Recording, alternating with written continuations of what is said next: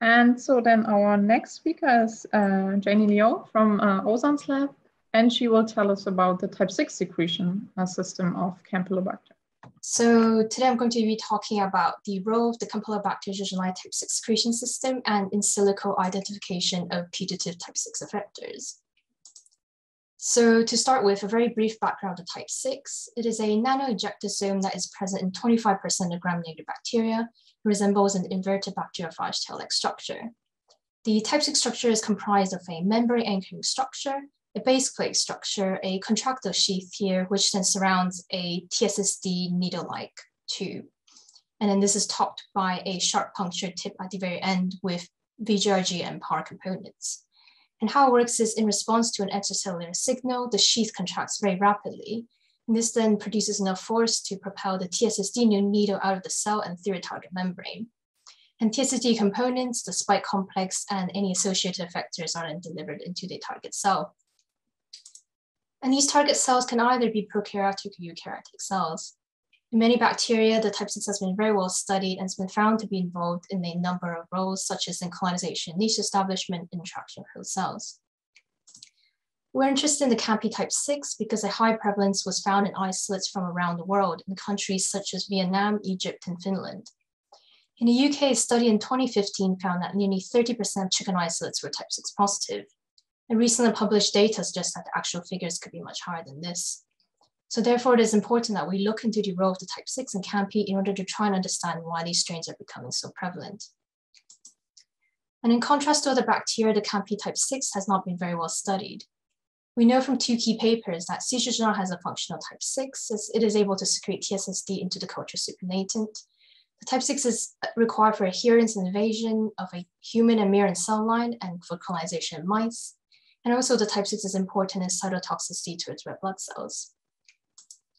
So for our study, we obtained 488, which is a recent human clinical isolate from Brazil, and we performed whole genome sequencing to analyze the type 6 cluster in the strain. This sequence was compared with sequences for other type 6 positive strains, and the comparisons revealed a type 6 cluster that's highly conserved in human and chicken isolates. And in the 488 wild type strain, we found TSSD to be secreted out into the supernatant, and therefore indicating that the strain has a functional type 6. And when we mutate either TSSD or the TSSBC contractile sheath structures, TSSD is no longer secreted, indicating that the type 6 is no longer functional in these mutants. So then we wanted to see whether the presence of the type 6 is able to cause more cytotoxicity in a host model.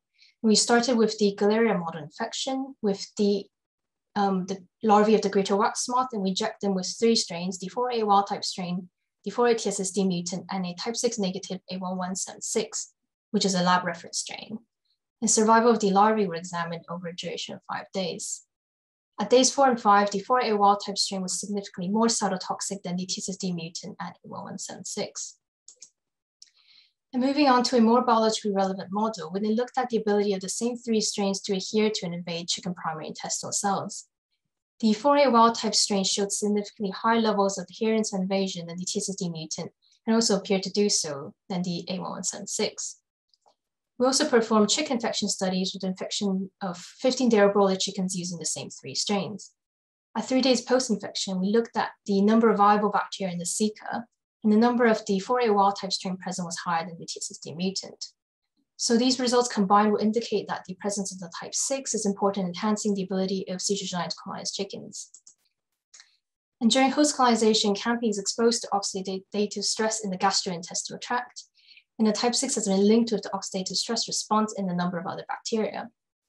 So to investigate whether this is also the case with the Campy type 6, we exposed the 4A wild type, TSSD mutant, and A1176 strains to hydrogen peroxide.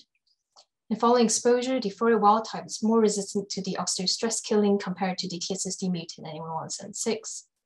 So this would indicate that the type 6 is associated with the oxidative stress response in Campylobacter jejuni. And so these results were published in a paper in Frontiers in Microbiology. And now we have an idea of what some of the roles the type 6 plays in Campy. However, the biggest question that remains is what are the effectors secreted by the Campy type 6? So far, no type 6 effectors has been identified or characterized in Campylobacter species. TSSD is thought to be able to potentially act as an effector. However, this has not been definitively proven in Campy.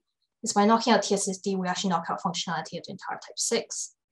So what can we do to identify these type 6 effectors? And when talking about type 6 effectors, it is also important to mention the 2 key components of the type 6 that are associated with the delivery of the effectors. This is VGRG and PAR.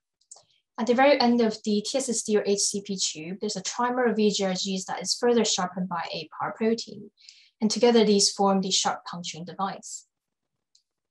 VGRG is comprised of 2 domains, a conserved N-terminal domain and a variable C-terminal domain. In the C-terminal region of VGRGs can determine the type of effectors that is delivered. Some VGRGs and PAR proteins can also directly fuse to a toxic C-terminal domain. These are called evolved VGRGs or PARs. VGRGs or PARs that do not have the toxic C-terminal domain are known as canonical VGRGs or PARs. And many bacteria encode for multiple VGRGs or PARs that serve different functions or are active in different niches. Some VGRGs are located far away from the main type 6 operon, and these are known as orphan VGRGs. Type 6 effectors and immunity genes are frequently found downstream of VGRGs. So analyzing the regions surrounding VGRGs is often a good starting point for identifying type 6 effectors. However, in Campylobacter, studies have so far identified only 1 VGRG, which is part of the main type 6 operon, and PAR has not yet been identified in Campylobacter species.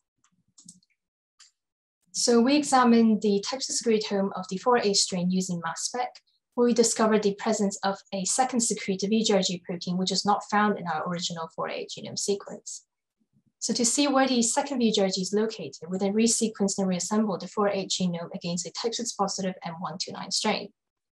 And so this is from the resequenced and reassembled 4A8, when the main type 6 cluster is here in green, and the first VGRG or VGRG1 is located at the end of the main type 6 cluster. The second VGRG, which we have named VGRG2, is located further downstream, and this is an orphan VGRG. And these 2 VGRGs have a conserved N-terminal region and variable C-terminal domains. And as the C-terminal regions do not appear to contain toxic effector domain, both VGRGs are therefore canonical VGRGs rather than involved. And the new genome sequence for 4A also revealed a host of other genes that are of interest.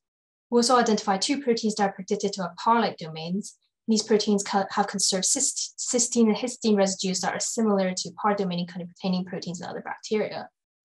Both of these PAR-like proteins do not appear to have an active effector domain and are therefore unlikely to act as effectors themselves. So one of these PAR-like proteins is located upstream of the main type 6 cluster, and a second PAR-like protein is located in a genetically variable region in between VGRG1 and VGRG2. And this genetically variable region is found in a number of type 6 positive strains and is typically found between the 2 VGRGs. This region can vary in size from 6 genes in 00159 strain to up to 25 genes in 149808 strain. We further analyzed the genes in this region using predictor tools.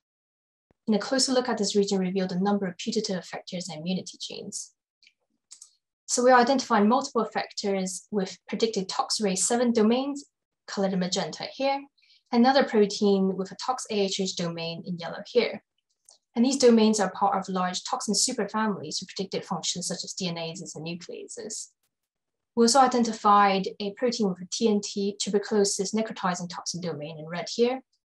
And in Mycobacterium tuberculosis, TNT is a glycohydrolase that depletes NAD+ within host cells, causing cell death.